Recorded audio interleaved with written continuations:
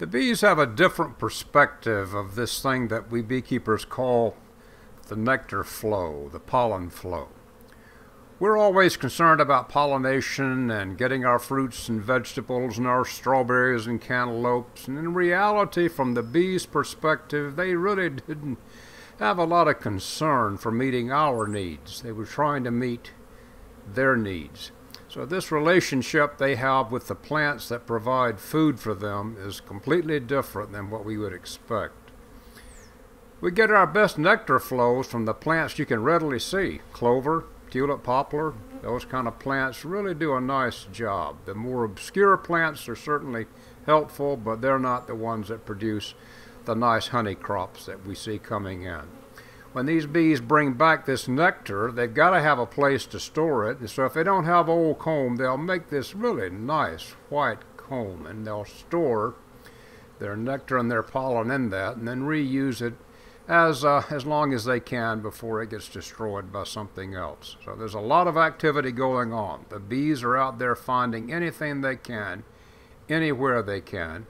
And if we're lucky, they'll make a really nice surplus crop. It's kind of crazy from the bees' perspective because they're never going to use that much honey.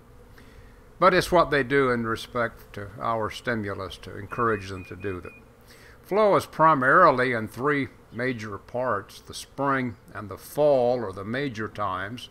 Some places there may be some things in the summer, and there may be some activity in early spring and really late fall, but more often than not, the most of the activity, most of the surplus honey that we collect is going to come from the spring flow.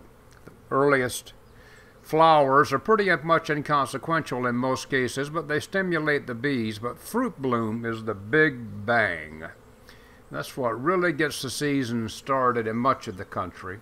You never hear about apple honey or pear honey because the bees use those early sources as sources to make bees. See the bright red pollen there because they're bringing in whatever they can find, so they're not just specializing in one area. They'll work on everything.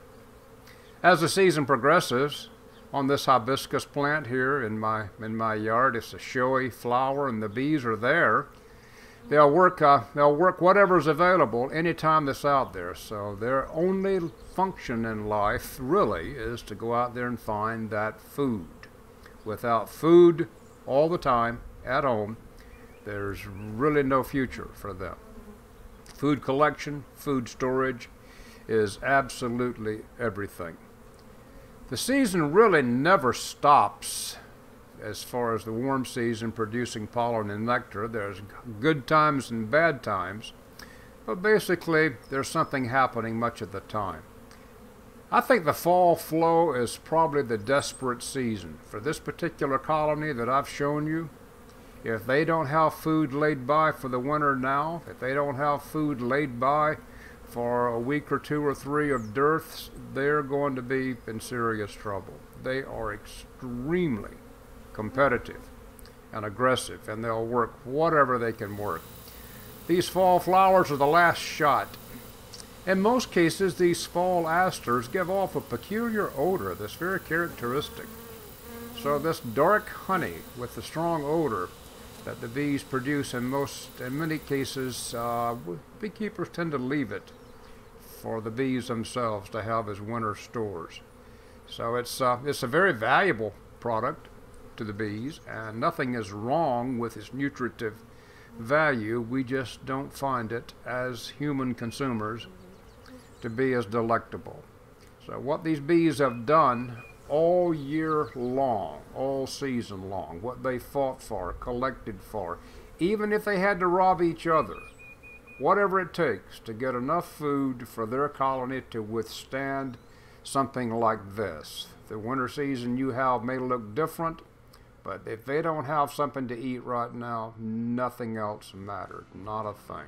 Not quality of queens, whatever. They have to have food to survive.